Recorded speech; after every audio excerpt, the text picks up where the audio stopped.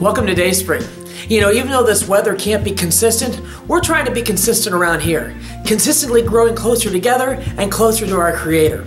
This is the big picture, a chance for you to seek out opportunities for you to draw closer to the people of Dayspring and connect to God even more. If you want to visit us again, check out our website, www.dayspringwesleyan.org, or visit us on our Facebook page.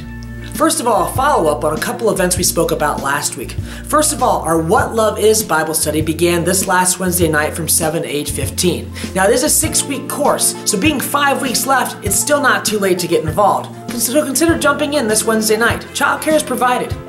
Second, immediately following Awana tonight, our catechism lock-in begins. It's for 4th graders through 6th graders who are currently participating in catechism courses. They'll be dropped off at 7 o'clock or hang around after Awana ends and can be picked up tomorrow morning at 10 o'clock.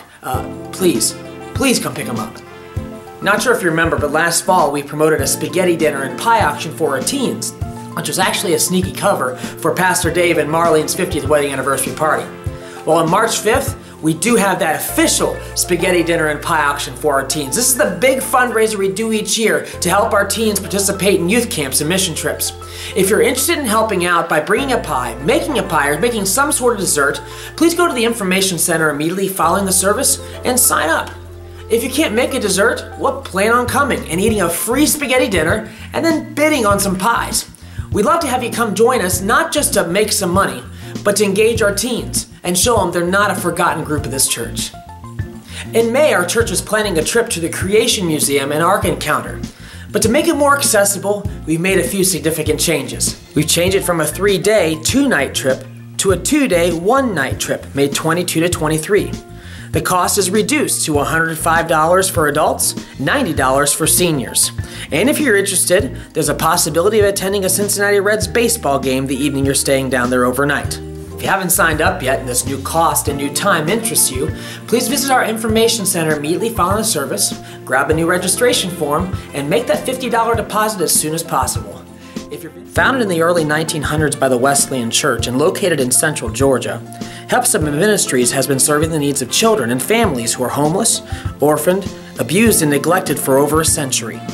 Originally begun as an orphanage, Hephzibah has continued to expand its services to become an outpatient mental health and substance abuse counseling center, residential living center for senior adults, residential living center for the physically and mentally challenged, and to help those who have been rescued from the human trafficking industry. One of Hephzibah's primary means of raising funds, believe it or not, has been the collection of Campbell's Soup labels, which has helped them purchase things such as vans and buses. Well, Campbell's Soup is going to begin phasing out their label fundraising program. So here at Dayspring, we're going to make one last push to collect Campbell's Soup labels to help them raise funds one last time. So during the next month, please bring in your Campbell's Soup labels to our office, or better yet, send them with your kids on Sunday morning to the DW Kids Zone, where they have a challenge to see how many labels they can collect. If they reach a certain goal, they're going to have themselves a big old party. So we encourage you to take this opportunity to support the broader ministry of the Wesleyan Church, of which Dayspring is a member of.